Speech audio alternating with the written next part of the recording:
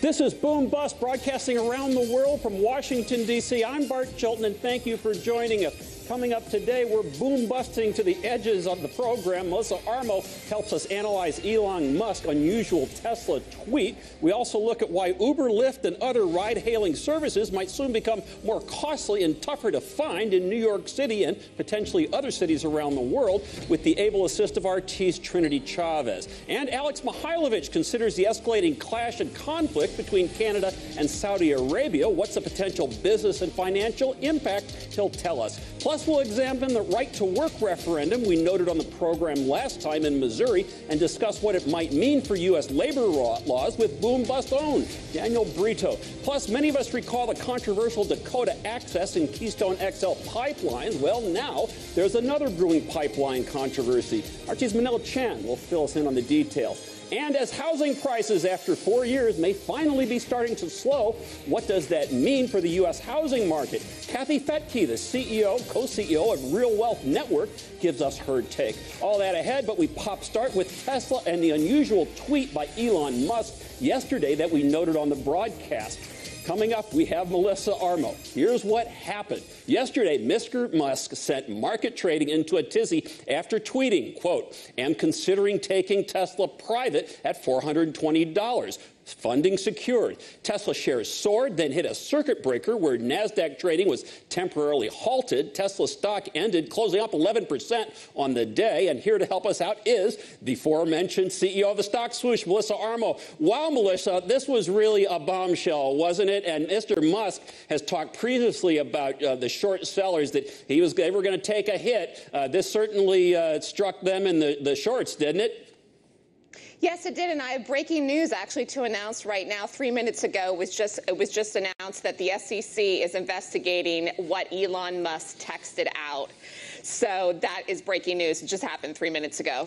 We appreciate you doing that. That's great. And you know, when I saw this, it did remind me, thinking about the SEC, back to that circumstance in 2012 when the Netflix CEO, Reed Hastings, posted, not Twitter, but he posted on his Facebook, his personal Facebook site, that they had streamed 1 billion hours of content in a month. And, you know, that was obviously had an impact on their stock price, and that resulted in SEC guidance about the fair disclosure rule. And so it doesn't surprise me about this, but he could be in some potential legal jeopardy, I suppose, right?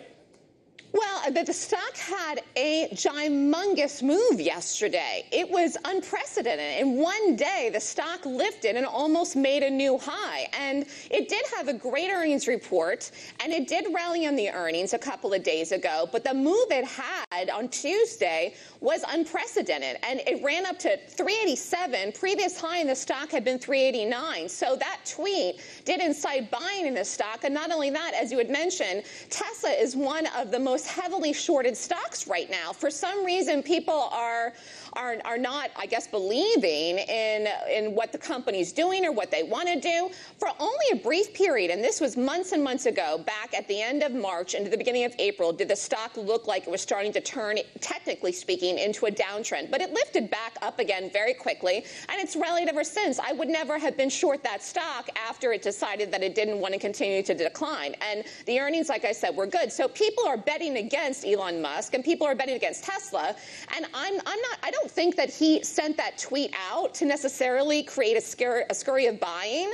But I mean, I don't really know if he's serious about this or not. But there's an upside and there's a downside. The downside is they're going to lack capital if they end up deciding to go private, if they want to do all these creative things, which he likes to do. The upside is that he's not going to have to deal with the scrutiny of being a public corporation anymore. So it is unclear if he has financing, where's the financing coming from? There's been so much talk and scuttlebutt about it. There's so many Chinese funds out there that would probably love to buy Tesla and have the money to do it. But the question is, would CFIUS, the U.S. government agency, would they allow that to even go through? Yeah, absolutely. Well, I imagine that there are a lot of general counsels at, public companies all over the country, and especially there in New York, talking to their CEOs and their VPs about what they should and shouldn't do, and rereading that. I pulled it out earlier here today, that SEC the thing from 2013, the Reed Hastings, their guidance again, and it's really important. And it says, look, social media is new, but that can have an impact on investors, so be very careful. You do all the due diligence you need. Hey, before we let you go, Melissa, I want to ask you about another thing, news breaking today. Sure. We're breaking all sorts of news. Congressman Chris Collins, an incumbent congressman from New York, was arrested and charged by the federal prosecutors with insider trading and lying to the FBI. And the story is that I guess the congressman delivered non-public information about this Australian company, Innate Immunotherapeutics, a firm which he's a principal shareholder, and he gave the information to his son, and his son supposedly gave it to others to trade upon. And the U.S. attorney, Jeffrey Berman, said, look, he cheated our markets and our justice system. What do you make of this?